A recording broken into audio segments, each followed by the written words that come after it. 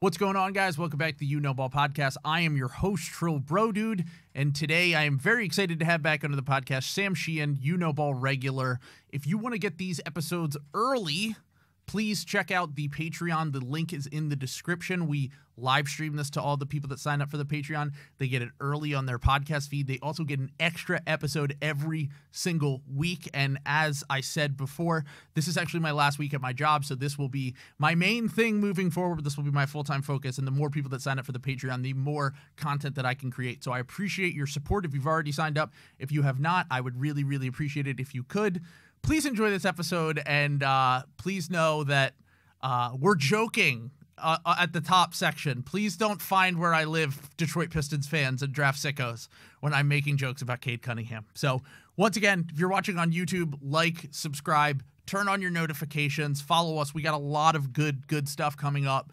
Not only just podcast stuff, we're also going to do some short form content, and we're also going to do some streams during the regular season like we did last night when we streamed during the Sixers Nets game.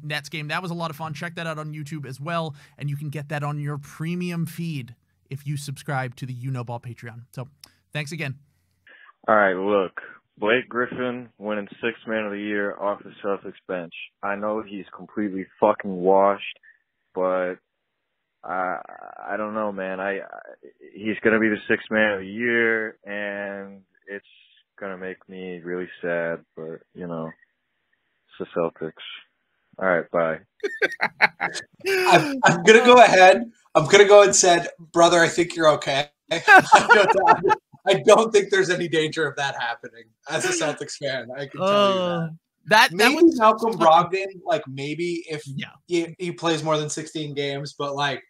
I do not expect. I think Blake Griffin is going to get beat out by Noah Vonleh in camp. So, like, so I have to say, shout out to, I believe that was John Shields who sent in. He didn't say his name, but he asked me the number, and I gave it to him. So I'm assuming he's one of the head hogs from the You Know Ball Patreon, and his thing was definitely not going to be Blake Griffin related, but I think you guys signing him sent him over the edge.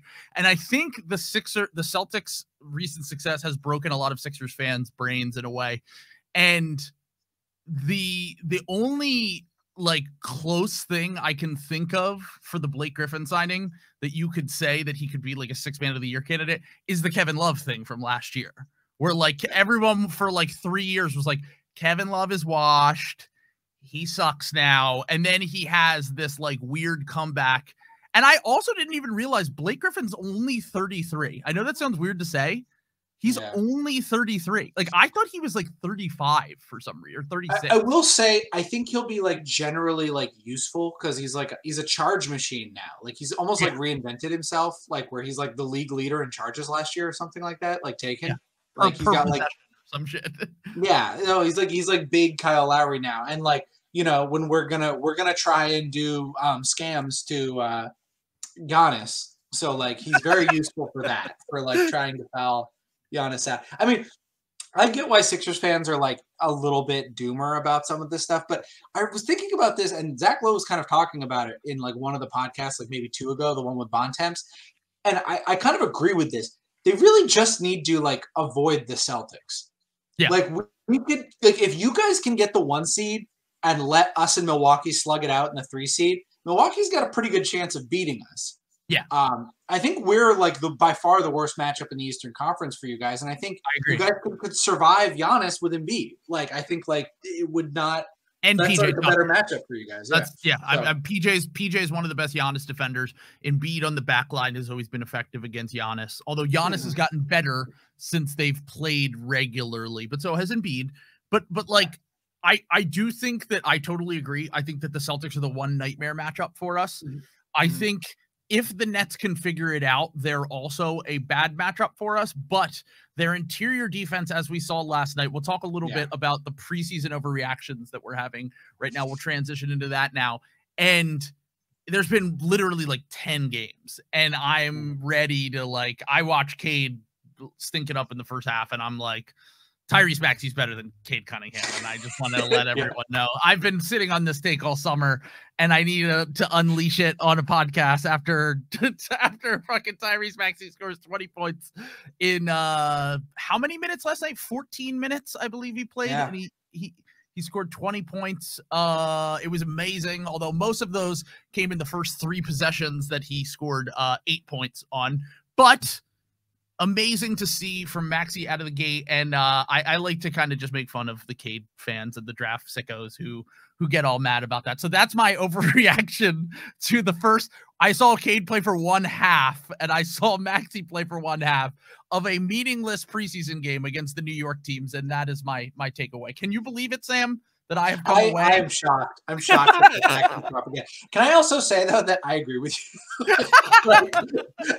like as a propagandist, I mean, I don't even like I'm not even like insane about Maxey, like, because I know some people like. So I think Maxey has like a pretty good chance to be like, you know, an all-star, not an all-NBA, but like an all-star guy. Yeah. You know, like I think Jamal Murray's probably a pretty okay comp for him. Like you know that level of player, like And I think Cade is going to be a similar caliber player. Yeah. And like, that's what people like don't understand. I just don't understand where everyone gets the all NBA shit from, like all the time. Like it's hard to be an all NBA guard. You got to be fucking good. Like, yep. I don't know. Is he ever going to be a engine for offense the way like Trae Young is? Like maybe Cade's a better defender, but like that's the benchmark. Like is you got to be better than Trae Young. And I don't know. I know that I always can see when, and this is not meant to be Cade slander by any means, because once again, I agree. I think he's going to make some all-star teams. I think he's going to be a very good player for a very long time. I think being an offensive engine, you need to have a few things. And like, there were times last year when I heard people saying top 5 player, top 10 player, and that's where they lost me in this whole thing. And it's not even slander to say that I don't think a guy is going to be one of the 15 best players in the NBA. Yeah. Like it's actually a very good outcome for literally every player, but because of the fact that he was the #1 overall pick, it feels like and also was loved by such a large group of people that follow the draft and know a ton more about scouting and basketball than me. Mm-hmm.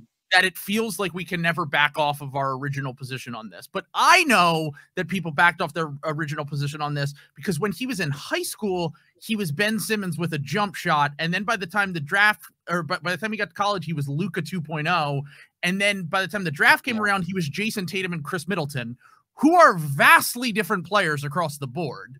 Yeah. So my whole thing is like you readjusted your expectations because Ben Simmons with a jump shot is a top 10 player in the NBA. Luka Doncic is literally a top 10 player in the NBA, and Jason Tatum is now a top 10 player in the NBA, and Chris Middleton being his floor is like Chris Middleton's a top 20 player in the NBA. So and that pisses Bucks fans off because I think that's the bottom line here, and we're gonna get into this later when we're talking about some of this stuff, is I think people haven't like recalibrated to the fact that the league is really different right now from like where it was like 10 years ago. Guys are better for longer, and there's just a lot of talent and a lot of guys playing at a high level right now. Mm-hmm. And that like honestly, the league is ready for expansion. Like that's probably going to get announced here, like probably in the next week or two. But that's, you know, I don't think people understand that like top 10 doesn't mean the same thing it meant in like 2010 when you could be like, you know, like you have to be a really good player. Like I'm not sure Jason Tatum's a top 10 player. I'm pretty sure, like, I mean, I am, but like you've got to be that caliber of player, and he's the best player on a championship caliber team. Like, and that's just so far away from like where Cade is now. I mean, maybe he gets there, but it is not this. I guess it's just the certainty with which everyone says this, and like pretty knowledgeable people too. And I'm like, man, I almost like wouldn't bet that on like anyone. Yeah, it's like just Luka. It's like Luka and LeBron are the two guys. Was the last rookie that I felt. I will say, even from a production standpoint, I would probably put Ben Simmons in that boat, but Ben Simmons is a historical outlier in terms of never getting better, and there was more proof of that last night. But like his his whole thing is like complete outlier, but like the last few guys that even were as good as they were as teenagers, as 20-year-olds in their rookie season, like if you just want to use advanced analytics and like overall production, it was like Kyrie Irving, Anthony Davis, and like, how was Kyrie ever like a surefire top 10 player? Like, I don't think so. Like, I don't think he was ever a concern. Like, yeah, coming out of college. Yeah. And Anthony Davis was a top 10 player at one point, but it was much briefer than we expected it to be. And that was injury related. Like, one of the things is like, you can never predict this shit from year one for a player. And I'm not rooting for any young player to be bad. I want every young player to become the best version of themselves that they can. But I do think that we get caught up with the certainty that, like, I loved Evan Mobley last year. I'm not positive he's going to be a top 10 player. I think that if he continues on a trajectory, then yeah, he'll probably get into that conversation at least. But like, there's a possibility he's not either. And like, eventually the guys that are top 10 players now are going to be replaced, but players play longer. They're effective longer. Like, I think Jokic is going to be a top 10 player until he's like 40. He could have that type of career just because of his play style. Luka, same thing. Like, guys that don't rely like 100% on like athleticism and that kind of stuff. Like, I do believe that players are going to be better for longer now. So it is hard to project anyone becoming whatever in terms of like top 10 player. I never ever put that label on a guy after their rookie season, just because I feel like I've been burned by it so many times. Well, and it's just so hard. Like, you know what I'm saying? Like, I don't think people, because that used to mean something like totally different. Like, back in the day. Now it like means like, I don't know. It means something. People haven't really recalibrated to this new league where the talent is deeper. And I think we're seeing some of that in some of the over-unders and the projections, because I think people forgot how weird last year was too. Like, we were still recovering from the COVID thing. There were a lot of injured players. There was a lot of shit that was a little fucked up, like, to be honest. Like, there was a lot of teams with guys out.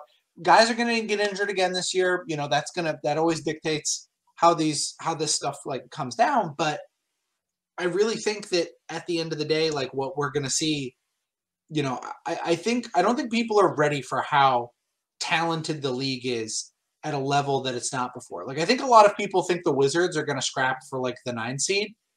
They're going to be like way out of the playoff picture. Like, they're not going to be close in the East. And in most years, they would be like a 7 seed.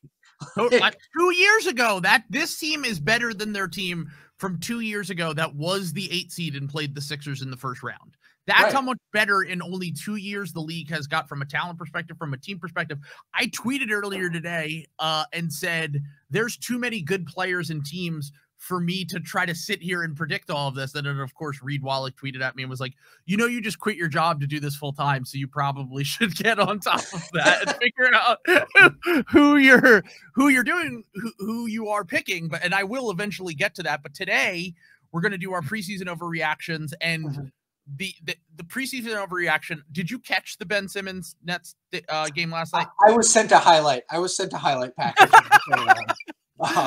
Okay, so Maxi propaganda aside, the Nets look like the Nets, and Ben Simmons look like Ben Simmons that we have literally always seen. He's the same exact guy, no better, no worse. He's the same guy that he's been since he was a rookie. He's just Ben Simmons, and I don't know what to do with that at this point. Can I admit something? I let myself get a little bit, just a little bit propagandized by the ESPN machine, where I listened to like Zach Lowe and Ramona Shelburne talk about it. And I've always been kind of like on the fence. Like, I don't ever want to call Ben like a faker for like the mental health stuff or anything like that. But there is some healthy skepticism, I guess I would say, you know, or as much as there can be for someone who's supposed to take this seriously as part of my job. So I guess what I'm saying is I've never really called Ben a liar, but I've just had a healthy skepticism about it. And I was like, you know what? I bet that was really hard. You know, maybe it is better, you know, change the scenery. Like, I bet it was kind of hard to go back. Like, there's a bunch of weird stuff. Who knows? maybe like with his back all fixed and everything, he'll be fine. And then somebody sent me that you guys have to see this shot. It's his turnaround jumper. And the angle of it is such a way that it kind of looks online because you can't see the depth. And then it careens off the corner of the backboard. And I'm like, oh, yeah, baby. He's still here. Yeah, I'm still here. He's like Joaquin Phoenix on the cover of the movie. I'm still here. Yeah.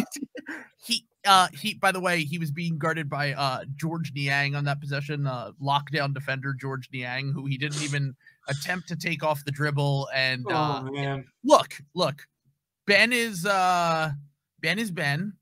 I honestly think for his first game back in 2 years, basically at this point, I mean, it's been a year and a half since he's played basketball. All things considered, he was fine. Like, I thought defensively he was kind of phoning it in, which is funny because that's like his calling card. He had a few possessions where Maxey beat him off the dribble, made him look silly. He also is pretty much a massive negative in the half court still, even with all of this shooting and ball handling around him, at least to this point. Maybe they'll figure out some way to incorporate him in actions more, get him screening, rolling, all the things that everyone always talks about Ben Simmons, the things that he has never shown to do this far in his career, but he apparently will do them now. That is just how these things work in the NBA. He, he can't create for himself. He really, his half-court shot creation for others is one of the most overrated things I've ever seen in my entire life. Look, I was never a big Ben hater. I always was more neutral on Ben, but like, you can't be a top 10 passer in the NBA. You might be from a standstill or from running in the open court, a top 10 passer, but you can't have zero scoring gravity and effectively be a top 10 effective passer. Like, we were talking about it in the Discord earlier, and we were like, Jason Tatum, who is not as good of a passer as Ben Simmons, is a more effective passer than Ben Simmons because he has the ability to shoot pull-up jumpers. He has the ability to create his own shot. He has the ability to run pick and roll. Ben Simmons doesn't have any of that, so his entire game is based on post-ups that are usually in single possession, and then finding a guy that's open on the perimeter or sometimes running dribble handoffs and creating some separation for a shooter. But the whole passing thing and playmaking thing, the assisted three thing, I said it when he was on the Sixers, it's fake. It's not real. Yeah. I said it's like our version of screen assist for Rudy Gobert. Like, I always said that, and it's like I saw it again last night where he's like running in the open court and he's dipping it behind, no look pass behind his head to make it look all flashy, and then it's like look, he's a very good defender. Maybe they'll figure out a way to use him in a way that's effective there, but like, I just don't really want to hear about a guy's playmaking and passing when like he really only can do it in the open court and be effective. And he scored 2 points in the half court last night. 2 points. And he was standing in the dunker spot, and Kevin Durant found him in the dunker spot because he got a double team on him. Like, that's what his role is going to be until he figures something else out. Yeah. And I mean, you hit the nail on the head. That's what it is. Like Ben Simmons' star, I just don't think that's happening anymore. Like, jury's still out on Ben Simmons' effective Nets player. Yeah, but one half of preseason basketball, right? Exactly.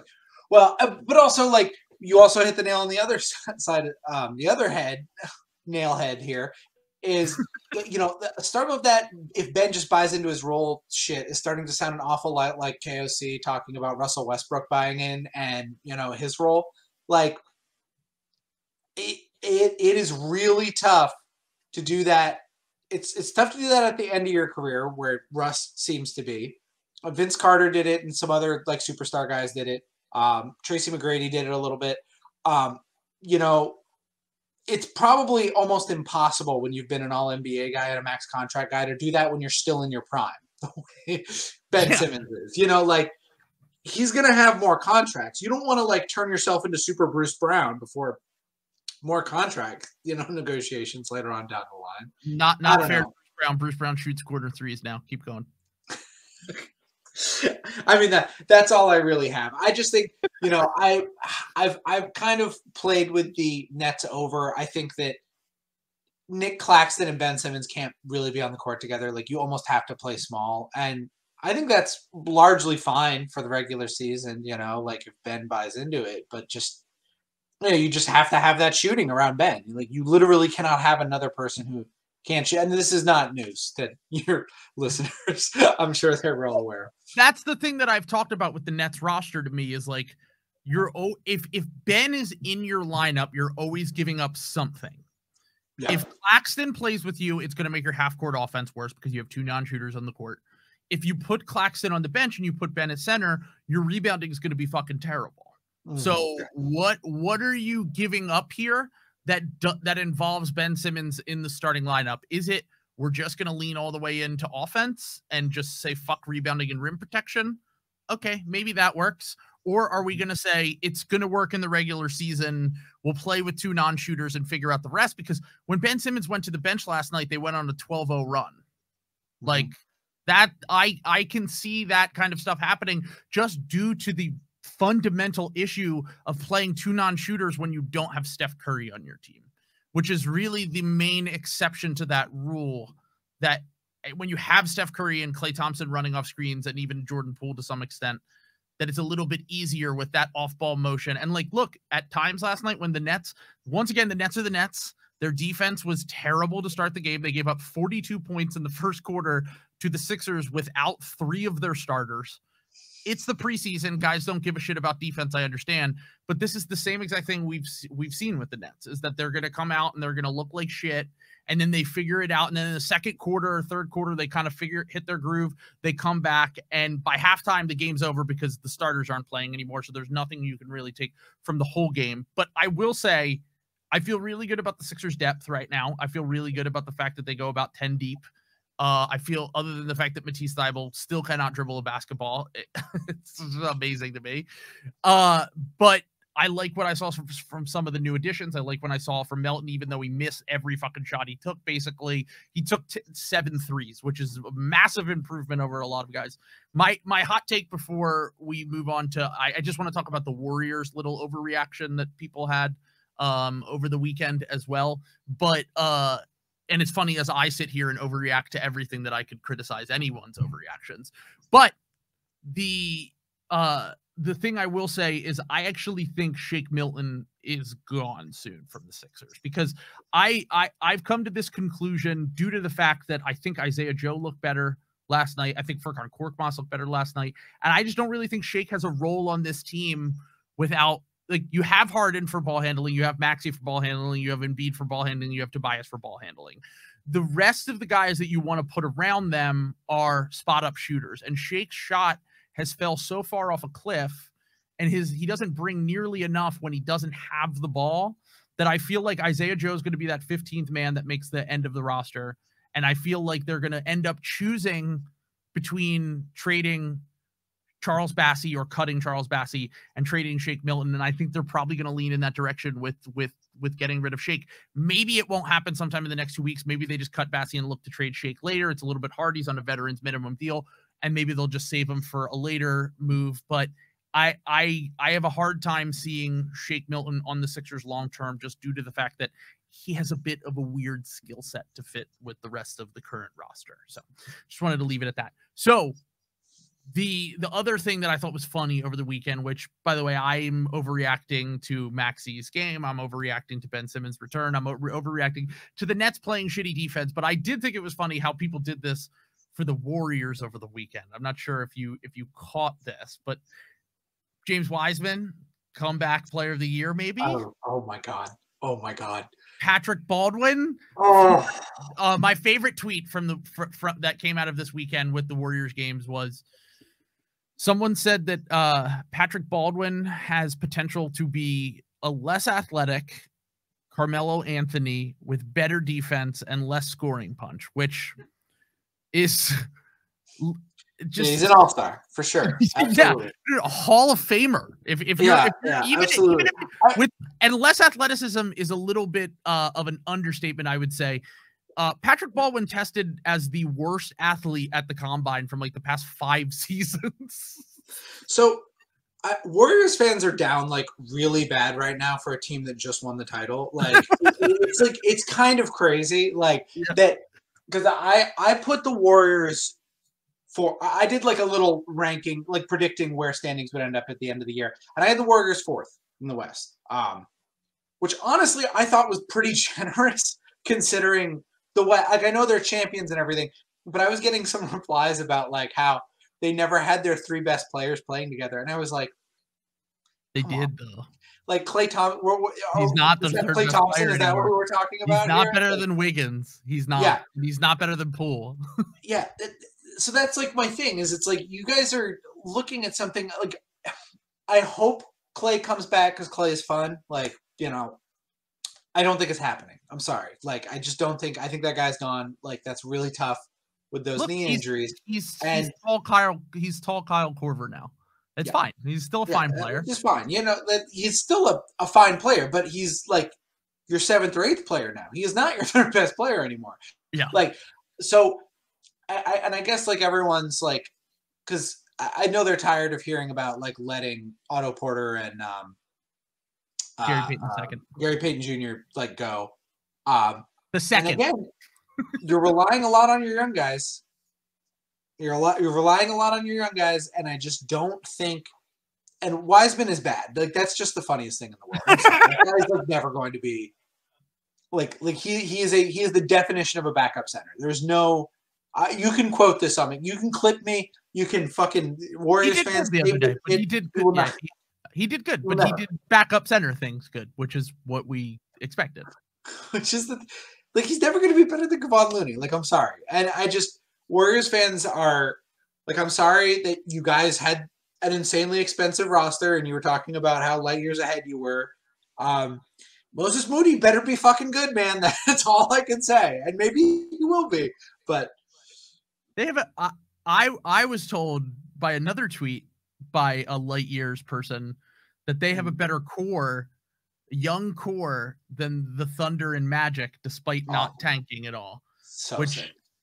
Which is so great because it was and in the tweet the inclusions were Poole, who's very good. Yes, he's a good young player. Yeah, he's fine. Moses Moody, who I like. I think he's a good prospect, but we'll see. Jonathan Kuminga, good prospect. We'll see. James Wiseman, who has played no good games in the NBA his entire career. Patrick Baldwin, who was a very high school recruit, was terrible in college, and has had 1 good preseason game where he made 3 open threes. Great job. So, like, look, the Warriors have done a good job considering draft position. Jordan Poole was an absolute steal. Moses Moody was good for where he went. Kuminga was a top 10 pick. Wiseman was a top 10 pick. You were bad during those seasons too, by the way. Like, you might not have tanked on purpose, but you still lost a ton of games. Like, it's not like that's like you don't get rewarded for not tanking because you had the 2nd pick of the draft. Like Draymond basically tanked that entire season. Draymond didn't give a fuck for the entire season because he knew the team was shit. It doesn't make your team morally better for not tanking because for 2 years you basically took a fucking vacation in the middle of your little run or whatever. But my whole thing. But that's the thing, is they did tank. Like, they just did the moral tanking of like Steph takes an injury.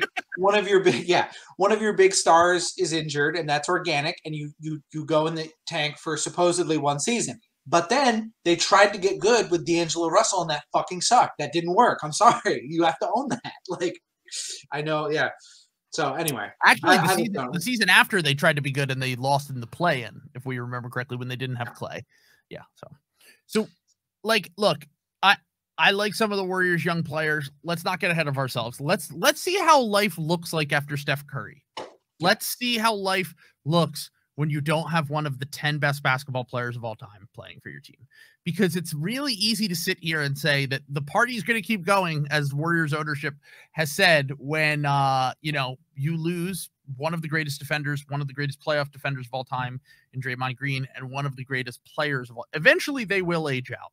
And I'm not saying that this young core isn't good. I'm saying that let's not say it's any better than like the Orlando Magic, who I think have many prospects that I would rather have over any of the guys on the could you imagine if someone said this to me, could you imagine if the Warriors hit on the LaMelo pick, or they got Franz Wagner, or they got someone really good, like that was very obviously an amazing prospect, like with the picks where they and look, Kuminga could still be good, Wiseman could still be good. I don't think they're going to be better than Franz and LaMelo. I mean, who just were very, very good as rookies and sophomores. But like, could you imagine if they had hit on those picks, how insufferable this would be right now? It would, like, you just won a title and you hit on these picks and you might keep that might have made it so that they could actually keep the party going, as you say, and keep the dynasty going for another decade. How about if they just took Franz Wagner instead of Jonathan Kuminga? That's what I'm saying. Like, yeah, just like literally, yeah, like just if you just took Franz, like that's if they had the actual top tier prospect guys, LaMelo and Franz, this would be truly insufferable. But now they have two guys that they are, you know, Wiseman and Kuminga could be good. We'll see. We'll wait. They're still young, but I don't know. They're not Kuminga, to me. They're what's that? Never mind. Wiseman will not be good. I'm sorry. I'm not backing off that. I'm sorry. He wasn't that good of a prospect. That was he was Marvin Bagley again. I'm sorry. Like that, we've never seen that prospect work. I'm sorry. That prospect has literally never worked. So any other preseason overreactions? Did you watch the Celtics preseason game against the Hornets? Oh, did I? Oh, Trill, did I? I'm delighted. This means the title's back on. You know, a 40-point blowout of. Oh, okay. So we're back. Terrible Charlotte Hornets team. But I will say a lot of our young guys look good. You know, who knows? Kevin Gelly, J.D. Davison, Sam Hauser knocking down some threes. Kevin Gelly's back. I keep hearing about this. Like, you know, is he the next James Wiseman? He's better than James Wiseman. I'm sorry. He like straight up is. I'm very interested to see how the roster shakes out. I mean, I'm still terrified of our big depth just in terms of I think this is a year when it's going to be very important to win a lot of regular season games. That's not usually the case. I think the 1 seed is going to be very valuable for the reasons we talked about at the top of the pod this year. And I really would like the Celtics to survive Robert Williams and what will probably be an Al Horford injury at some point. And I think that's the thing that could sink our season, not our horny coach, not some of this other stuff.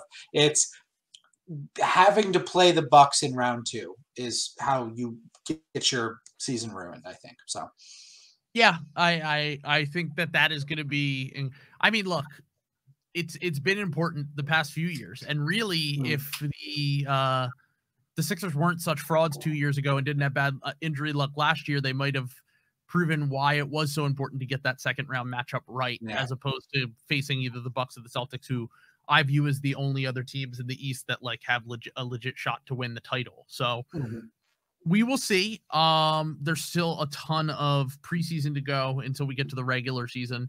But since we are talking about young teams, fun teams, whatever, we're going to transition into our Zach Lowe prediction for his league pass rankings. So this is an idea that someone had pitched to me in the Discord, this is very similar to the Patreon episode we did a few weeks ago, the over-under on Ryan Russillo and Bill Simmons. We are going to be predicting his annual league pass rankings that he does every year. He actually ranks 30 through 1. He goes through and he ranks every single team. I just picked out the teams that I thought he was going to have at the top of his list this year. And you can kind of tell he gives hints throughout his podcast, like who he really likes going into this season. Like a few of these teams we'll talk about, like he can't help himself but get really excited over them. But we love Zach. And so we'll predict Zach's preseason, and then we'll also give our own league pass ranking. So I have my top 5 with an honorable mention. And then, Sam, you can also share yours as well. So let's start at the top with the one team we know is a lock. And I think this is going to be a lock for everyone's list, if I have to say. And that is the team that you DM'd me about yesterday, which is the New Orleans Pelicans. Yes. Which I would imagine that Zach is feeling very high on them. He's done multiple podcasts on them this offseason, which is a hint at that. He's talked a lot about their offense and how exciting things could be. So what do you think Zach is feeling on this New Orleans Pelicans team, and why is he so excited about them? I mean, look, there's a lot that can go wrong. Like Zion, I know he's injured. I know there's a lot of things, but boy, if you just think about the offense, you think about Brandon Ingram. He's gonna get wound up about something like that. I feel like I think, you know, the defense, you know, they're like a ready-made league pass team because, you know, they're going to be in a lot of shootouts. I think, like, especially with like Zion coming back, they don't have a ton of plus defenders on the roster. You know, switching Steven Adams for JB is pretty good, except for top 100 player Herb. yeah, except for Herb Jones. That's Zach's boy. Yeah. By the way, it'd be very funny if, like, what do you think the Cavs would trade for Herb Jones? Like, tomorrow, like, you know, like, well, they don't have anything. They don't have any picks. Yeah. But we talked about this when I went on Chucking Darts podcast, and he was like, I don't think the Pelicans would trade Herb Jones. But what would it take to get Herb? Like, I really don't even, because of the fact that he's on that second round scam contract. And because of the fact that he was like already one of the 10 best rookies and like a really good defender, made an all rookie team and like look really good. Now, look, I think he's going to have a better career than Matisse Thybulle, but I did get tricked by Matisse Thybulle in his rookie season, who did the same exact thing, came out amazingly. He was an older prospect. I don't think he made all rookie. He might have been like second team. I don't think he did, though. I think that he just missed the cut and it was a big deal.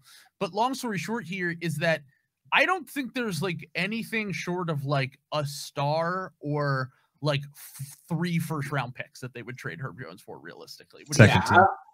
I was going to say it'd need to be like 2 first-round picks and one of them would have to be good, I think. Like, you know. Yeah. Which is crazy to say for a guy who just went in the second round last year. But he was so good for a team that really, really needs defense. Can I get a little spicy here? Yes. I think the Pelicans have a shot at the 3 seed. Like, really. I think so, too. In the regular season? Yeah. I think they're going to win a lot of games. Like, health withstanding. But you forget about how many, like, fucking good guys they have on that team. Like, yeah. You know, you think about, like, you get caught up with, like, Jackson Hayes, who I don't think is good and is, like, a bad dude. But, like, every other player on their roster, like, their 13th player is Nickeil Alexander-Walker or something like that. No, he's gone. He's gone. He's on the Jazz. Oh, he's on the Jazz. Never mind. But no, they trade. Jose Alvarado is on their bench.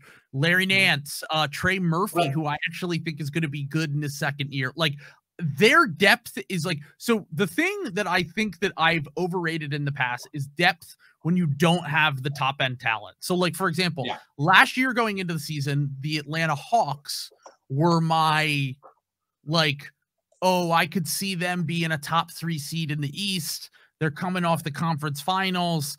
Instead of looking at it like they probably overachieved and they ran into a Sixers team with a beat up Joel Embiid and a imposter syndrome Ben Simmons and not much else. And I looked at it like they're deep and they're like they're going to be hungry and whatever. But the thing is, they only have one guy, and that's Trae Young. Like the one guy that really, really matters. And the Pelicans, I would say, have 2 guys that really matter in Brandon Ingram and Zion Williamson, and they're both young and they'll both get better. And I think that CJ McCollum, at least offensively, is a very good complement to those 2. Defensively, I think they're going to have a lot of issues, but they have a lot of good defenders coming off their bench. Jose Alvarado, Trey Murphy, Larry Nance, I didn't even mention, I don't think. Like, I think that the Pelicans 1 through 10 is pretty good. They're deep, and they have a guy in Zion that, like, if all things go right for Zion, he could be an MVP candidate next year. Right.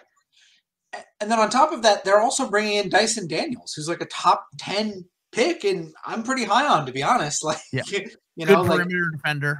Yep. Like, I think he can help them a lot, you know, like with some of their perimeter defense. Like, you know, him and Herb together, I think would be, that's a little nasty, you know, like, and, you know, the interior defense probably won't be there, but I really like the Pelicans. I think they're a lock across the board for most people's like league pass teams. I mean, maybe they suck.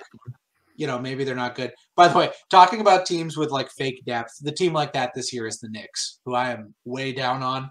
And everyone is saying Zach is not. Zach likes the Knicks. I know, and he's wrong. He's wrong for it.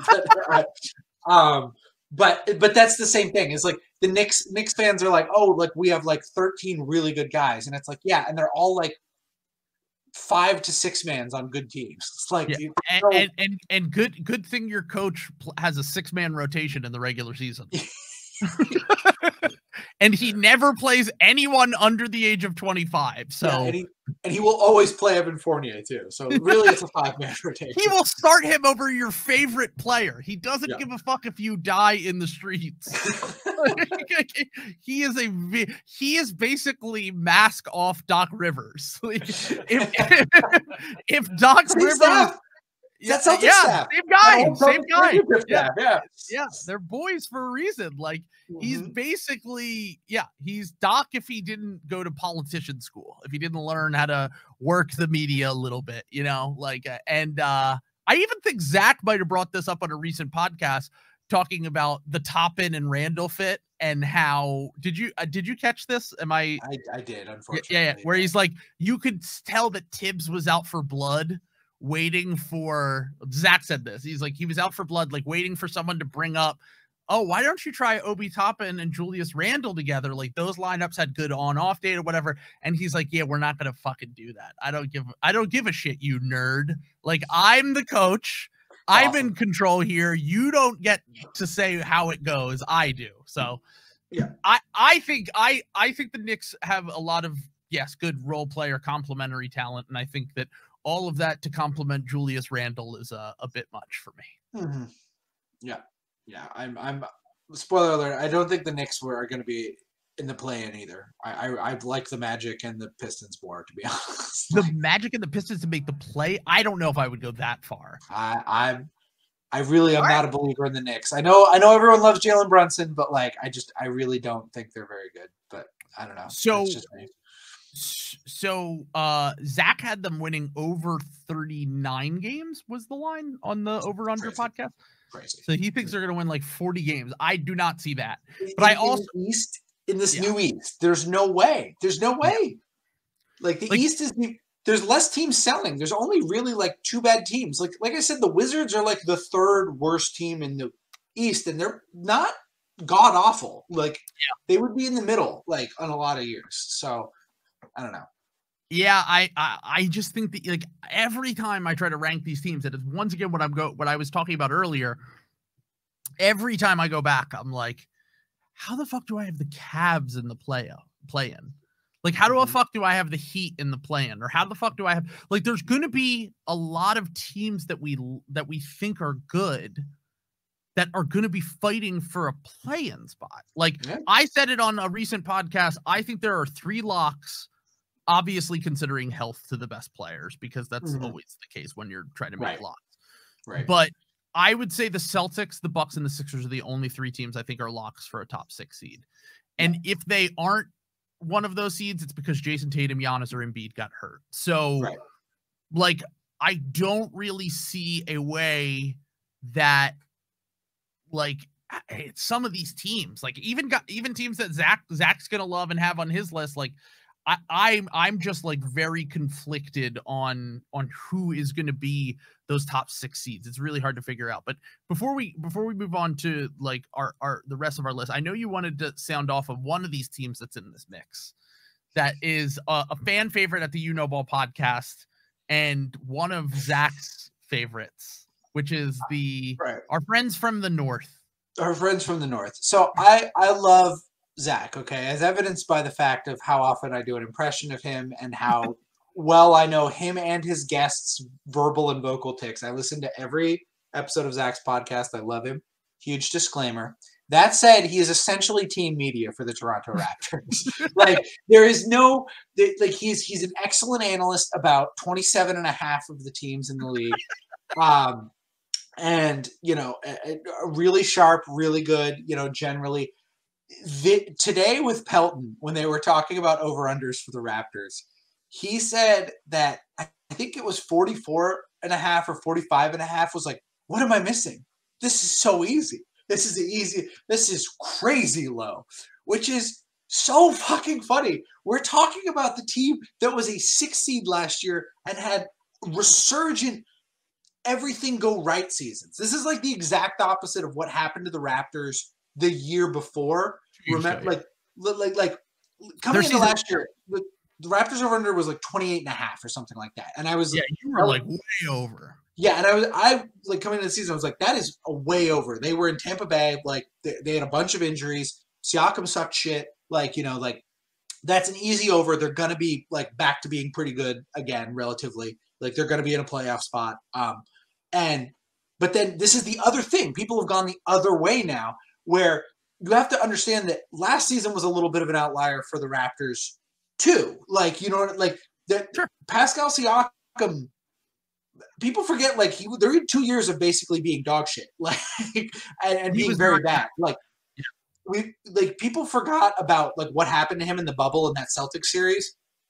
Like the Sixers didn't really have the personnel to really take advantage of that. But like he's not that guy. You know what I'm saying? Like people treat him like an offensive engine. Like that. Right. That has been my thing with him. Is like it's not that Pascal Siakam's a bad basketball player. At a certain point, I was like, I would trade Ben Simmons for Pascal Siakam. Absolutely. Like that was to be a fair trade when that was out there or whatever. But like the thing with Pascal is like, if you have your number 1 and number 2 guy in place, he's fine as a third guy. And I don't even know if the shot isn't as consistent as it used to be, if he ever will be the same that he was during that year where he was the third guy with the Raptors in that championship run.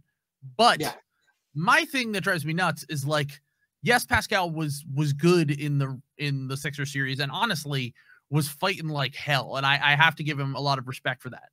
But at the same time, their offense and their half-court offense was fucking dog shit. And the fact that people talk like their offense and that series was actually close literally drives me insane.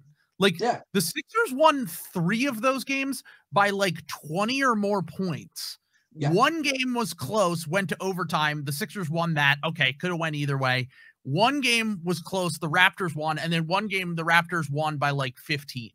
So, and that game was close. Both of the games that the Sixers lost were close until the fourth quarter. So like this idea that the Raptors were like fighting the Sixers and that was a really close series, it was just due to the fact that the Sixers personnel was what the Sixers personnel was, with Joel Embiid's history and James Harden's history and Doc Rivers' history.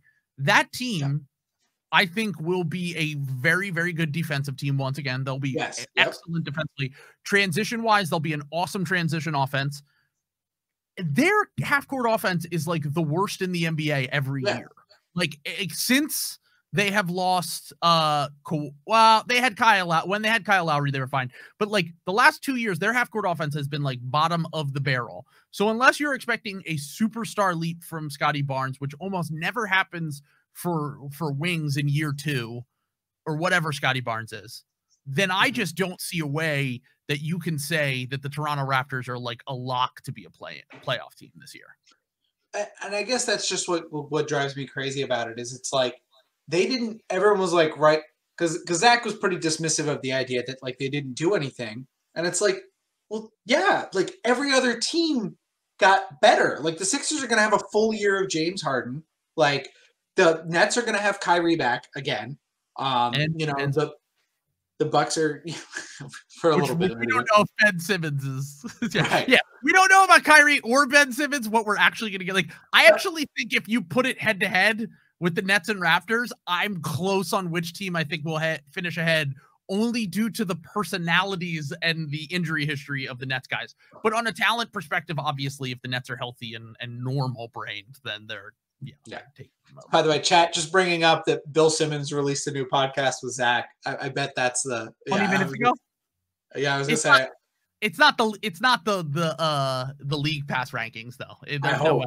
He doesn't go on Bill's podcast to do that. They just talk about like the NBA at large. So I will be binging that after this. I was gonna say I'm definitely that's a tomorrow morning commute one for me. while all of you hogs are listening to this, I'll be dining on premium Simmons and Lowe content.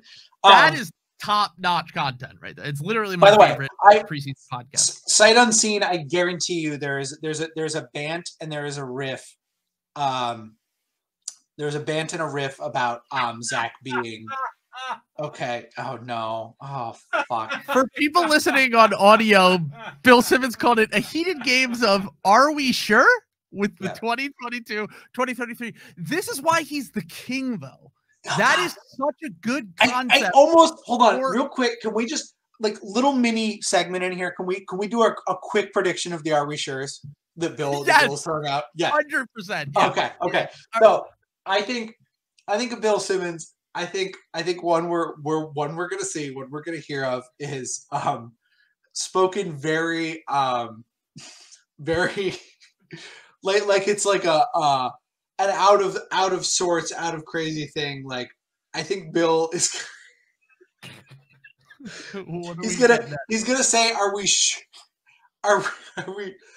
sure that the Sixers are good? Is definitely gonna be. Like, I'm not kidding. That's definitely gonna happen. No. Okay, so I can't figure out if Bill has done this. So I've been trying to psychoanalyze Bill with the Sixers coming in, because prior to the draft, he was like, "Are we sure Morey's still good? Are we sure that he's still a good GM?" Then he liked the Melton trade. Then he liked the Tucker signing, even though he said Tucker was old and whatever. Then he talked himself into the moves, and now he's like, "Okay, Morey's good."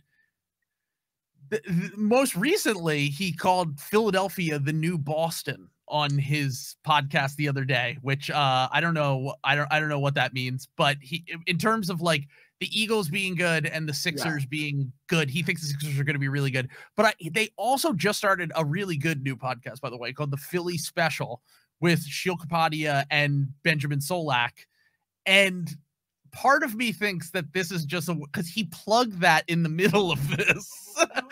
Part of it makes me think he knew that people like me would clip it and like post it and like talk about it, and then that would get buzz for the podcast as well.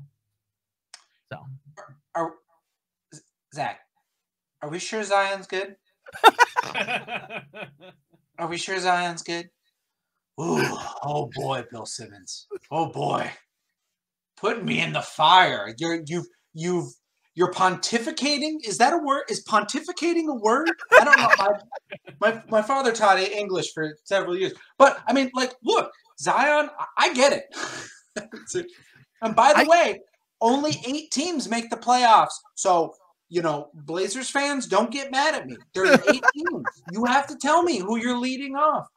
Like we have to talk about it. You only get 8 spots. God, I love Zach's old man shit is so funny. Like, so Bill's Are We Sure storylines. Okay. The Zion one, by the way, that wasn't a joke. The Zion one I really think is going to happen. Yeah. Okay. Are we sure this isn't LeBron's last year with the Lakers? Yeah. 100%. He's already hinted at this one, so we know that's coming. He's gonna say something like arcane about like agents. Bill loves being like a soothsayer tea leaves guy for like agents, which is so funny because I haven't seen any proof that fucking matters at all, and he reads into it. So unless you're Woj and you literally need sources, like that's where it really pays off to like suck up to a guy. Like, it's so funny. I think another one we're getting is I think he's gonna stake out a corner on the Magic. I think he's gonna say, are we sure the Magic are bad or something like that? Sure. Yeah. Are we sure the Magic aren't a play-in team? Right. Yeah. Are we sure the Cleveland Cavaliers aren't championship contenders? Yeah. He's backed off that, I think, a little. Like something he said in a recent podcast made me think that he's not like as insanely gung-ho about it. But the other thing I think he's going to do, I think he's going to say, are we sure Shai Gilgeous-Alexander stays with the Thunder this year? Like that's like that's not something everyone knows. Yeah. Are we sure the Phoenix Suns are going to make the top 6? Are we Yeah, sure? yeah. Are we sure Devin Booker cares enough about basketball? He's out there. He's posting clips. Yeah. They lost to the yeah. They lost to the Sixers, not the Philadelphia 76ers, the Adelaide 36ers. And he's posting clips of LeBron James after he lost in the finals in 2011 after a preseason game. Like, that is a Billism where he's going to be like, I just don't think Booker, like, you could still tell he still doesn't like Booker, because the one time he criticized Booker for not doing Team USA when like Jaylen Brown and Jason Tatum and them did it. Yeah. And you can tell part of him is like still mad because Booker made fun of him for it the next season when he was really good, basically. Yeah. Like, I still just want to see like Devin Booker, like be the guy. Like Chris Paul comes there. He's the guy. Like, I just want to see Devin Booker be the guy. It's a weird situation, Zach. It's real weird. Something doesn't pass the smell test there. Why is Jay Crowder leaving? What's that? He's a winner. He's been in winner culture his whole life. What the fuck was up with that DeAndre Ayton thing? Like, something doesn't pass the smell test there. Leadership wise. Yeah. Leadership wise, after their entire franchise just went into the fucking shitter because of the owner and does DeAndre Ayton want it enough? Is Devin Booker good enough of a number one alpha leader? Is really I think his stance on the Suns is going to be easy. Is like, are we sure the Suns aren't in the play-in? Which I think you said first, and I think that's right. I think that's going to be the take. So we'll see how good we are at Bill whispering when the pod comes out. I am ready to overreact to them losing to an Australian team. I'm sorry, you can't lose. Not only did they lose to an Australian team, and I know that it was mostly the bench that sucked, but like, you can't lose to an Australian team. And apparently that Australian team finished like 6th in their league last year. Like, they're not even like the Warriors of the Australian league. Like, they're like the Bulls of the Australian league. Like you gotta beat that team if you want. I know you won like 65 games last year or whatever, but and like no teams win over 60 games anymore. But like, I'm losing a little bit of respect for the Phoenix Suns. It's because the West was free. I'm sorry. The West was free last year. That's the other thing people aren't catching up to. Like, I'm way under on the Grizzlies for that exact reason. I'm way under on the Warriors for that exact reason. And I'm under on the Suns for that reason. The good teams weren't out there in the West. I'm sorry. Like, it was a one-off. You know, the West is going to be good again this year. And conversely, the East is pretty good again. But anyway, I just think the Suns, I guess what I would say, what I said on Twitter was play a team. What I said on Twitter was, it's pretty incredible that the Celtics, with all this Ime Udoka shit, still are not in the bottom 2 of worst vibes in the preseason, but behind the Suns and the Mavs. Like, the Mavs have horrendous vibes too. The Lakers are literally trying to trade a player.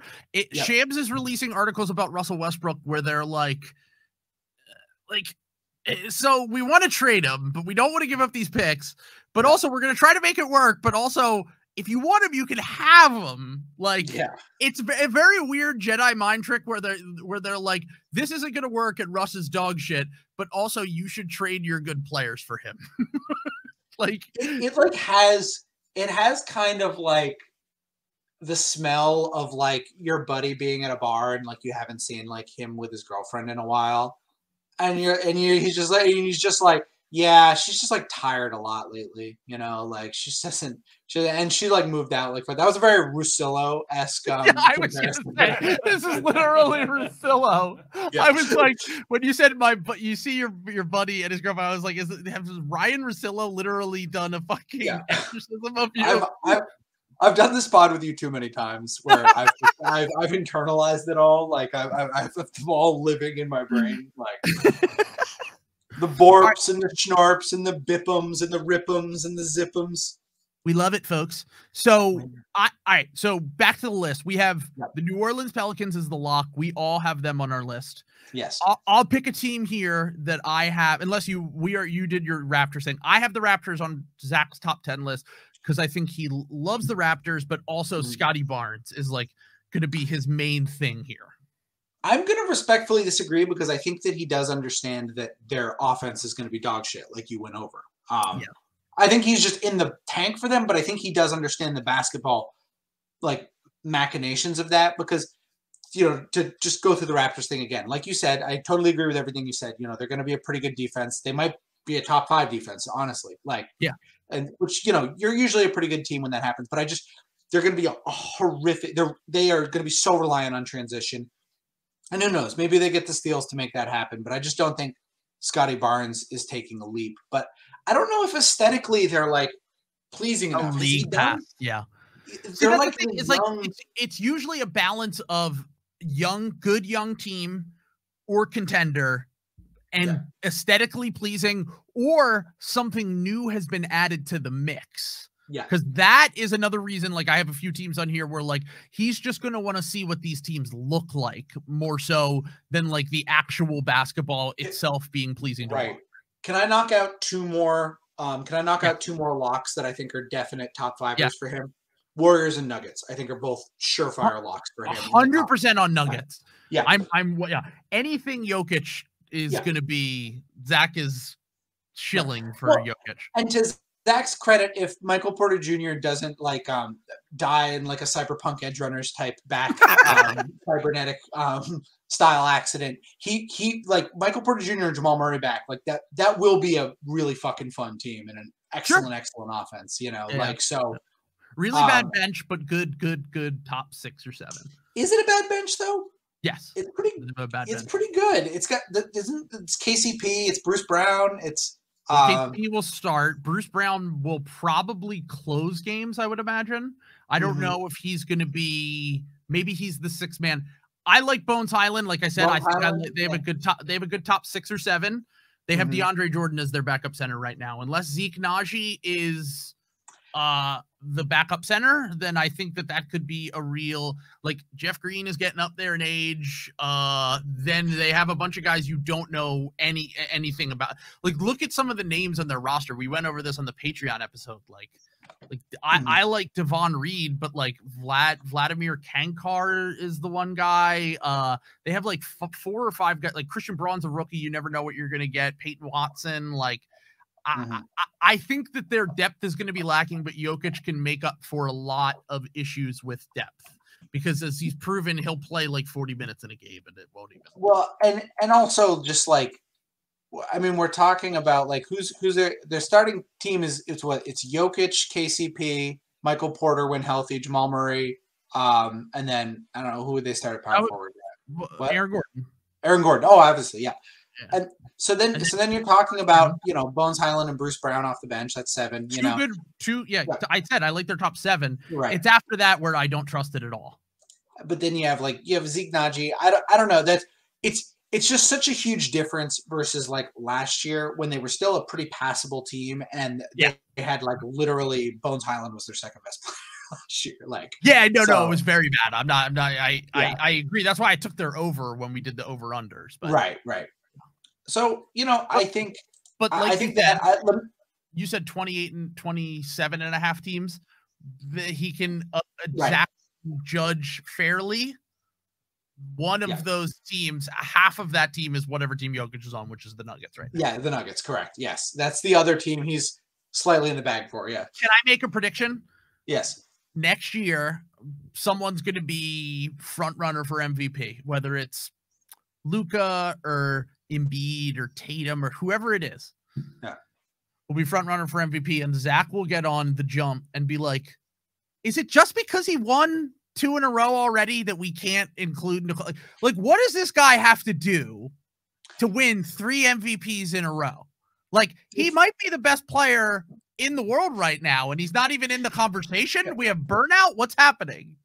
So if Zach does that, he is being an all-time hypocrite because that was the reason he didn't vote for Giannis that year. That Giannis was like Jokic's first title.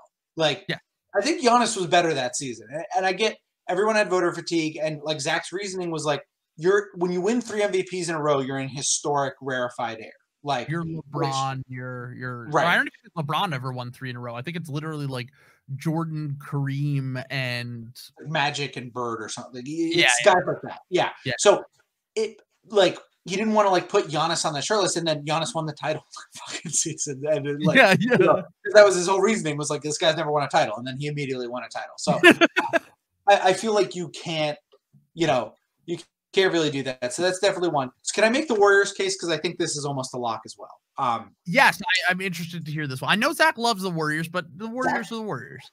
Zach loves the Warriors, but to go back to the intrigue, like the Palace intrigue thing, I think he's really going to be drawn to the idea of young guys popping and like what that looks like, and kind of like the Moses Moody, Jonathan Kuminga, like Wiseman grafted on minutes, kind of what that Frankenstein's monster is going to look like now that you've like pulled out all your serviceable vets and you're taking the training wheels off the kids. And he's going to say all the same usual, Warriors deep throating about the beautiful game and how they're, lovely. They're so good. They're so fun to watch. Yeah. Whatever. We respect the ownership for paying the multi-billion-dollar tax. They pay the tax. Whatever. Like other owners, just do it. Just do it. Which I agree with. Also, you should. It's also like that place prints money. Like I think they're still probably paying less money than like the Grizzlies. Fucking Chase Center. Yeah, that's a money-making machine. We love to bring that up. Yeah. But I think the Warriors are like more of a lock than like other teams people might think, than like the Celtics, because they're they're pretty straight up and down, like or the Bucks, teams like that are like there's not as much stuff people's like looking at. So I think the Warriors are also another like guaranteed lock, just because of that like added Palace intrigue sort of element of the kids and the integration. I don't think Zach will include the Bucks and the Celtics because it's going to be a Bill Simmons I get it thing. Right, exactly. No, I agree. I get it. I get the Bucks win the title. I get they have the best player in the world, maybe in Giannis. The Celtics, they were fantastic. I expect them to be fantastic, even with the Ime Udoka thing. I think they're going to be great.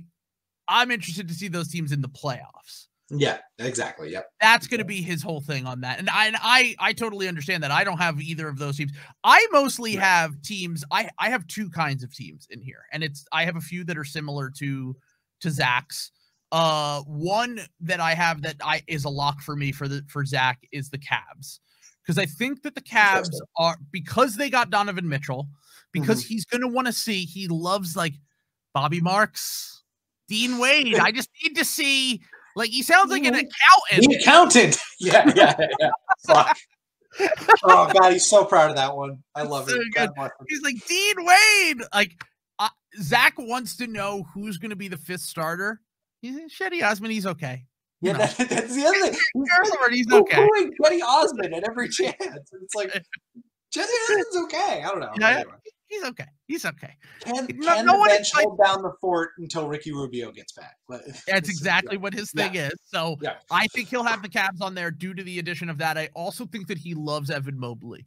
Evan Mobley could be an all-time defender, and I need to see what he becomes. Like, everyone knows that the Cavs swing piece right now, we might act like it's the fifth starter, but everyone knows, including Zach, including everyone who covers the league, everyone knows the swing piece for them is Mobley. Because if Mobley is the guy, then they're a championship contender for the next 5 years. If he is very good, but not maybe even like, can he be Anthony Davis even? Like that's the level of player that he would need to be for the Cavs to be championship contenders, in my opinion. If it were me and I were the one, because kind of going back to the Cade Scotty Barnes thing, if I were going to pick a young guy to make a leap this year, my money would be on it, Evan Mobley. Sure, because I think he's the safe bet. He also has the most room to grow on offense, I think. Right. I wonder. So I thought about the Cavs. I wonder if that's like that bench is a little too, because it's definitely intriguing. You know what I'm saying? I wonder if that bench aesthetic is like a little tough. Well, my next team on the list, I think, is your Philadelphia 76ers. I have them on my list. I do. Yeah. I have them because he roped himself back in again. Right. And he does this every other year with the Sixers, where he's like, I'm Tim Bontemps. I am just so tired. I am so tired of covering this team. And they have four bigs, and then they have just Joel Embiid, and then they have Ben Simmons never getting better, and then Ben Simmons doesn't want to play, and now he's like, okay, James Harden, maybe a little bounce back. I just need him to be good. I don't need him to be amazing. I don't need him to be MVP. Tyrese Maxey breakout year plus the depth. I think that he's kind of back in on the Sixers. He's back in on the Sixers, and also like he's ran. The Sixers are gonna have a great offense too. Like, you know, like yeah. I think Bontemps was right. I think he hit the nail on the head with this in that podcast where he was saying that like this is finally Joel Embiid gets to like just be Joel Embiid instead of being a fucking Sixers problem solver. You know, like yeah. And that's going to be, I think that is going to be, I think Embiid's really good. I think he's up there with, yeah. What? It's a controversial opinion on this. Yeah, I was going to say, well, I just mean like, good. Everyone's kind of, I just mean like, everyone's kind of like shitty to Embiid. And I don't think, I don't think people appreciate how bad his situation has been for like 6 years now, like, or however long he's been in the league. Like, I mean, Bill did a whole podcast on it's the weirdest career situation he's ever seen, like a year, like less than a year ago. Yeah. So I think the Sixers are, I don't want to say locks, but I think they're like way up there in terms of like league pass rankings. So I think he's going to have a goofy one. And that's the one I'm trying to figure out is what his goofy one is going to be. I have the goofy one. Okay, let's hear your goofy one. I think his goofy one is going to be the Sacramento Kings. And that's what I was thinking in my head a little bit. You can hear him kind of talking himself into that. Yeah. Like, look, like, you know, hey, they'll raise the banner for, as he keeps saying, they'll raise the banner if they make the play-in. The Seattle Mariners just made the playoffs for the first time since 9/11 happened. Now you have the longest streak, Sacramento Kings, and they've made every wrong decision. He's going to talk himself into it because he's going to want to see something good happen for the Kings and their fans. He knows how long they've suffered. He knows that this is the best Kings team probably in like a decade or maybe over that. So I think that he's going to talk himself into them being like a top 10 team. So I have them on here for sure. Yeah. I think that's a top one. I honestly, I think he's going to flirt with the Orlando Magic. I have the Orlando Magic on here as well. Yeah. And I think they're going to be one of my league pass teams because I'm fascinated. Like, I also have them as one of my league pass teams. Because here's the other thing about league pass teams is I feel like teams that are on national TV a lot is like almost cheating. Like, to go back to talking about like the Bucks and the Celtics and stuff like that. Like, even the Warriors, I don't think should really be able to qualify as like a league pass team because they're always on fucking national TV. You can turn on ESPN or ABC I think the Magic are a true historical league pass team in that nobody's going to be watching this shit, but I think Paolo and Franz are going to be a lot of fucking fun. They're going to have, I think they're going to be surprisingly spry. Jonathan Isaac, Herschel Walker 2.0. I think he's going to be out there ready to go. Really, they're going to be ready. So I like the Orlando Magic. I think they're going to be sneaky fun. I think they're going to be more fun than the Knicks. Again, I want to reiterate, I do not think the Knicks are going to be very good. And I think they're going to be better than the Knicks. Right here. I heard it on this podcast. So the only thing that scares me about the Magic, other than the fact that they're like, hey, they like to play meme players. Like they have, like, Bobo might be getting some minutes. Mo Bamba might be getting some real minutes. Like, there's a reason why the Sheck West song is the most famous thing about Mo Bamba still. Like, he's like fine, but like Gary Harris got hurt and they don't really, with Markelle Fultz out for the beginning of the season, we don't know when he's going to come back. In terms of watchability, I'm very excited to watch them. I think that they're going to be an awesome team. I'm very excited for the same reasons you are, but in terms of actually winning games, like Pelton said on this last episode of the Lowe Post, like the teams that are always really bad are usually due to some like weird injury shit. And like they're going into the season with Isaac having not played basketball in like fucking 5 years. Fultz out again with another injury that seems kind of random. And then as Vagberg brought up, like they don't have a point guard. Like that, like you have to hope that Cole Anthony slander, and I won't stand for it. I won't stand for the Markelle Fultz and Cole Anthony slander both at once. Well, Fultz they're like the opposite in terms of players. Like Fultz is like the guy that is like kind of like you know, he can't shoot obviously, but like he's good at a lot of point guard things. And then Cole's the opposite, where Cole's just like, I'm a bucket and a problem, but he doesn't want to do the facilitator duties. Yes, I mean, I think that's true. So here's my counterpoint to that. I think you start, you know, you've got some guys who have a little creation chops. You've got Jalen Suggs on the team, you know, who, you know, we haven't even mentioned, you know, I think he's gonna round into being a pretty okay player. I hope so. He was terrible last year. A lot of guards are, though. A lot of guards are. You know, like I think season 2 a little bit better. Also, guards are like way more vulnerable to how bad the roster is. I think the roster getting better is going to help him a lot. And you've got Franz Wagner for creation. Like, that's the thing. Can Franz be the primary creator with Paulo and some others assisting while Fultz comes back? But you know, it's not. They've got like other guys who are like they got Chuma Okeke on that team. Like, you know, like RJ Hampton, he's not great. You're getting real draft sicko. No, RJ Hampton sucks. And Chuma Okeke is like Chuma Okeke cannot shoot, which is just what do you do? Power forward. It's fine. Yeah, but it's I don't know. Mo Bamba can't shoot. Winning games. Chuma Mo Bamba front court. It's happening and I'm excited for it. Let's go. Winning games. That's all I'm like. I like their talent a lot, and I think they're going to be a lot of fun. I don't see them winning more than like 28 to 32 games. Okay, so maybe, but I also think the bottom of the East is going to be a lot of like that group, like the Bulls. The Bulls might be in the play-in with like 37 wins. Like that might happen. Like I just think the top of the East is going to be really strong. I think that the bottom play-in teams are going to be like mid-30s. Like I think that's going to be a difference. You know what I'm saying? And I think the Magic and the Pistons can be in that mix. Yeah. Anyway. Okay, I understand that. It really just depends on how good the second-year guys are. How good is Caden? How good is Franz? Because that is what is going to swing their fortunes for, are we tanking for Wemby or are we going for the play-in? And they'll know by around January whether they want to lean into that or not. I think Zach will have them on their list. Right now, the teams that I've named that Zach has on their list, just to recap a little bit, we have the Sixers, the Nuggets. You had the Warriors on yours. I did not have the Warriors on mine. I have the Cavs, the Kings, the Pelicans, and then I had the Raptors. And then the other team, the last two teams I have here for Zach, before I list off some of mine, which I actually had the Cavs in common with him.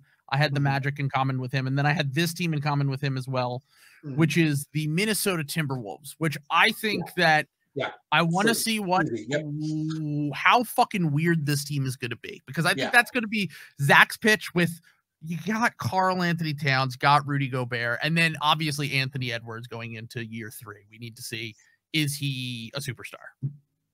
They're like the most interesting freak show team besides the Nets. Like if the Nets didn't exist, everyone would be so excited about them. Like, and that's like they could be, you could tell me they're a top 4 seed in the West. You could tell me they missed the playoffs, and I would believe either one of those things. Like straight up, like it could be a disaster.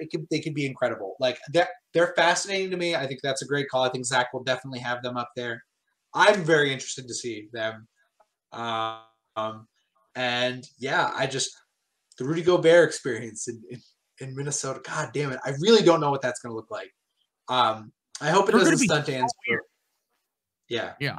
I don't think it will. I mean, I think that Ant is like, he's just too much of a hooper to let anything get in his way. Like, it's a good point. Yeah. He's gonna go out and get it. He's gonna get a bucket. But like, I think that the weird thing is going to be figuring out D'Angelo Russell, how he fits in all of this. Not that Rudy takes away a ton of offensive touches or anything, but he's a large part of the offense, running pick and roll. Obviously, I think I don't know. Part of me could see them being like Alex Spears from Saturday Slam and Jam, who I've had on the podcast before, thinks that they're going to be a top 3 seed. Like he's like, in the regular season, I buy into this happening with Rudy Gobert being that, like, when he's on the court, you have a top 5 defense in the regular season.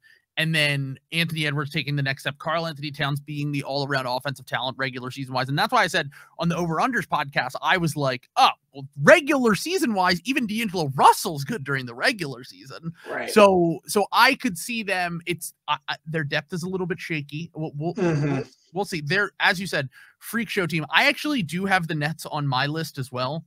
I have the Nets mostly because Zach won't have them, because that's what I was going to say. Zach will not have them, but yes, that is the one team I can guarantee. It is like when he has to talk about the Nets, it is like you are breaking to him that a relative just passed away. He's like, yes. I can't fucking do. He's calling them Voldemort on the podcast now. He's like, I can't talk about this team anymore. Like the on paper, the Dunder Mifflin Nets, as I believe he called them before, because they're just good on paper, folks. Such a great joke. But it's so good. But I think that I have two teams on my League Pass rankings for a little bit different reasons. And one is I want to see what, like, the Nets are always fun to watch because they don't play defense. Right. So like that's fun. You never know what you're going to get with Kevin Durant. You never know what you're going to get with Kyrie Irving. You never know what you're going to get with Ben Simmons. So that team in itself is going to be a shit show. And then my honorable mention I had on here for that as well is the Lakers. And I have the Lakers for very similar reasons, which is, they're going to be a disaster, I think. Yeah, no, absolutely. I put the Lakers and the Hornets in a different category because I think they're both going to be disasters and they're both going to be kind of a bummer. Like, I don't know if I really want to like watch some of that. So those ones are kind of, and I kind of put the Bulls in that too. I think the Bulls are also going to be a little bit of a disaster, and I think that it's going to be tough to watch a lot of nights. That might be even more of a hopeless scenario than the Hornets, just because at least the Hornets have LaMelo. Like, right, exactly. And the Hornets tanking next year would be a good thing for the long term, I think. Right. Because they'll get another guy in there that they get at the top of the next draft with LaMelo. Whereas with these teams, it's like the Bulls don't even own their pick next year. Yeah. I think I just have like a shorter League Pass list in general because I'm like looking at everybody and there's not really too many people. I think the Suns and the Mavs have disaster potential. Like, Christian Wood might like try to kill Jason Kidd on the court if he like tells him he's not starting. So like that's fun. That's like a little zesty thing. A little wrinkle. Little treat. I the Hawks, we kind of know what the Hawks are. I don't really think Zach will put them on the League Pass rankings. I'm not like dying. I had him as their last team. I had him as the last team because he talks so highly about them on the most recent episode that I was like, I feel like he might have him on there. He does love Okongwu, and I kind of agree with him on this that Okongwu is kind of like their X factor, but I'm not as high on him as he is. Like I just love Okongwu, and I was like, he's good, but like, yeah, he's fine. But and the way he talks about him, you would think he's like Hakeem Olajuwon. I wouldn't put it past Zach. You know, with the Raptors and the Heat, he's such a stand for those teams. Those teams are just going to be so ugly. Like both of those teams are going to have a lot of like sub 100 games. Like on both sides of the ball, and I just don't really have much an interest in watching that. Now, I think for me, like the League Pass, it's a bummer about Chet being hurt because I would kind of want to put the Thunder on here, to be honest. Mostly because you have a vendetta against Sam Presti and you want to see him suffer. Although he would be happy if they were losing, yeah. I want Shea to win games. I just want Shea. I want Shea freed. He's the lovely bones killer of NBA prospects. Like, he can't keep getting away with it. Well, I mean, all you need is OG Anunoby, Gary Trent Jr., and 2 swaps, and you can get Shea Gilgeous. Oh, my God. Oh, Raptors fans are going to kill me, man. Like, they're... I can't. For anyone that missed it, that was a proposed trade from a Raptors fan. And then Twitter user OG is Kawhi said that they could get a top 10 player with that package. So I looked this up, and I know VORP is not the be-all, end-all, but just guess what OG Anunoby's VORP was like in the league. Like what ranked player he was in VORP last year? 75th. He's 113th. Yeah. Well, because he doesn't play. Didn't he miss a bunch of games? Isn't that VORP is based on? I guess VORP does kind of aggregate a little, but like I think I looked at like BPM and like that was not much better. So like, I mean, OG. Look, Zach said it. He's finally doing the. what leap is to be made? He's a very good role player. That's what he is. He's Herb Jones. He's older Herb Jones. Like, I'm sorry, like forward Herb Jones instead of wing Herb Jones. Tall Patrick Beverly is what you call tall him. Patrick Beverly. Like, I'm sorry, like that's he's a good player, but just like everyone has got to fucking chill out with the All-Star stuff. That's not happening. I'm sorry, even with how bad like All-Star rings are. Like, I don't know. Yeah, I don't know. I don't think in this talented ass league that OG Anunoby will be making all-star teams. And I said this before last season, and I expected to get pushed back, and I didn't, because it's just the reality of the situation. He's a very good role player, very useful, good player that a lot of contenders could use. He would be fantastic for the Sixers. He would be fantastic on a lot of teams, but he's not a superstar. He's not an all-star. Like, that just is what it is. Yeah, I think that there are some teams that's like interesting moves. Like I wonder what happened to the Raptors if they like trade some of their depth for like Bradley Beal or something like that. Like, you know, if somebody makes a move like that to like change things around a little, like, you know, maybe some of this ends up different, but just going off of what I know, because there will be in-season trades, you know, and some of this, when Kevin Durant goes to the Memphis Grizzlies, you know, like, that'll change things, obviously, but they were actually my last league pass team, by the way, and it isn't because of the reason you think. The Grizzlies? They are my last league pass team because they have Big Body Roddy and they have Kenneth Lofton Jr. Great. I don't know if you saw this, Kevin, but they had David Roddy out there, and he looked like freaking Hakeem Olajuwon. Look, I've talked to a lot of people around the team, and I mean a lot of people. I was talking with my son. He said, "Dad, come in here and look at this guy, Roddy." And I said, "Yeah, that is David Roddy." And we went out that day. I got him a PlayStation 5, and I got him a David Roddy jersey. KOC voice. That's awesome, man.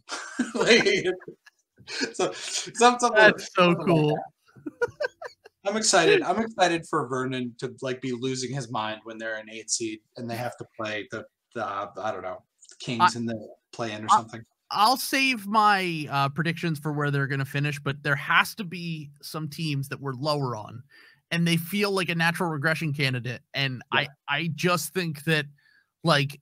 I want to see them because I really do believe that like if David Roddy and Kenneth Lofton Jr. Become NBA players, that as Parm's theory will be tested here, maybe Pat Riley will finally have to go into retirement for body shaming prospects for so many years, and we can move forward. Like I genuinely, every time I watch Kenneth Lofton Jr., I'm like, there's nothing that isn't an NBA player about this guy, except for the fact that like he might not be able to play defense, which is a very big part of it. I understand, right. But offensively, he fucking rocks, dude. Like, killed it in summer league, killed it in the preseason, and I'm very, very optimistic that one of those two guys is going to be an NBA player, and it's going to rock. And I just need to see guys that look like them that succeed in the NBA. I always think that's fun. So those guys are great. Unfortunately, JD Davison better. So unfortunately, have to JD Davison, baby. Yeah, I'm being like 5% ironic. Like I'm very excited about JD Davison and Sam Hauser. Sam loves to come on the podcast, and I do this too, by the way. I do it with all of our prospects, except for Jaden Springer, who apparently is the worst basketball player alive. Not an NBA player at all. I was totally wrong on that. Absolutely missed. If he ever becomes an NBA player, it will be because some team that actually knows how to develop talent stole him and unlocked whatever he showed flashes of in college. Because holy shit, he cannot dribble a basketball. It's disgusting. He's gonna go to the Heat and get hooked up to their Lolita Express machine down there that they use to like get themselves rocking with whatever like premium blood transfusion technology they have access to. Straight up vampire. My God. Yes. I'm just saying the Miami Heat, Jeffrey Epstein could have lived anywhere and he lived in Miami. I just want to point that out. I'm not saying anything. I'm not saying anything about the Miami Heat franchise. I'm not saying anything about Pat Riley. I'm just saying Jeffrey Epstein lived in Miami. So that's something to think about when you think about the Miami Heat. Okay. So sorry. Go ahead, Trill. I cut you off. Amazing. Absolutely amazing. We're deep enough into the podcast that we won't have to edit it out. It's cool. So going back to what was I even talking about? I said We're talking about David Roddy and body shaming Kenny Lofton Jr. and and JD Davison and me being a sicko. JD Davison, but yes. So I do this with our young guys all the time. Paul Reed, Tyrese Maxey, Isaiah Joe. I love to come on the podcast and be like, you can't be excited about your young players. Absolutely not. And this is why Paul Reed should have been the 5th pick in the 2020 NBA draft.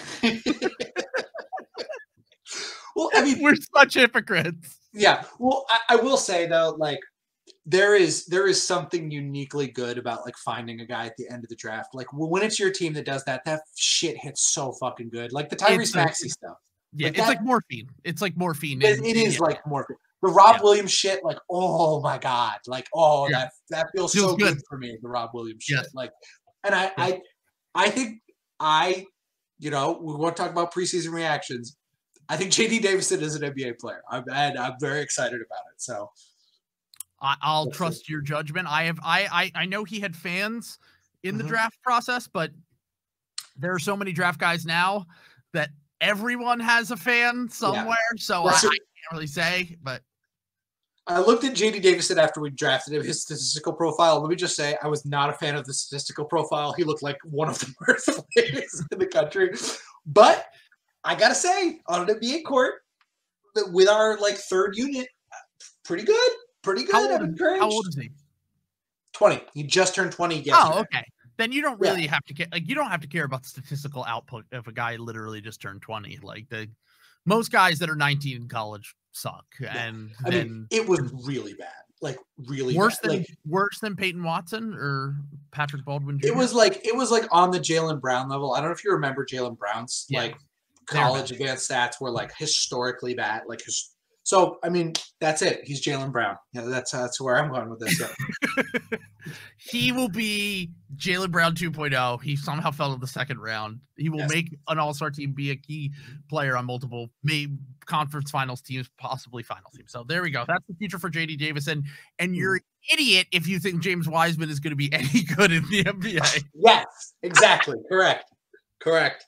We've got it all together, baby. The Grizzlies are bad. The Knicks are bad. Oh my God. Oh, okay. All right, we're good. Yes. So to summarize here, to wrap up, we'll hit on all our same points again. But to summarize, I have my lock for Zach as the New Orleans Pelicans.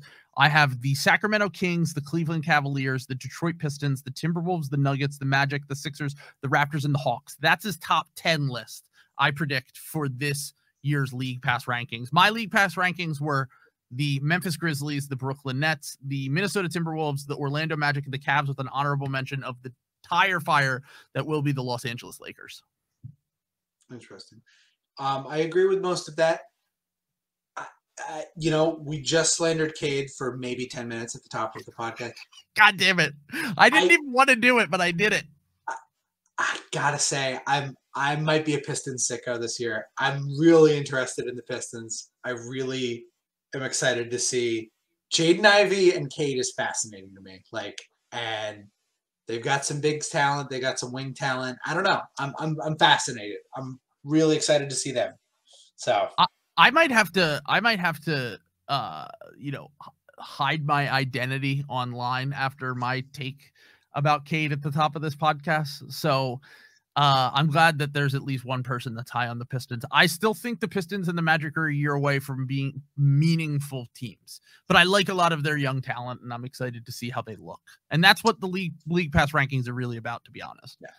I think they're going to clear like the dregs. And I think that they're both going to be in play-in contention, like with the Knicks and like with the Bulls, who I think are going to take a huge step back. And I think that's going to be like the late bubble teams. And I think like the Wizards and like teams like that are going to be like lower than a lot of people realize, Wizards, Hornets. Yeah.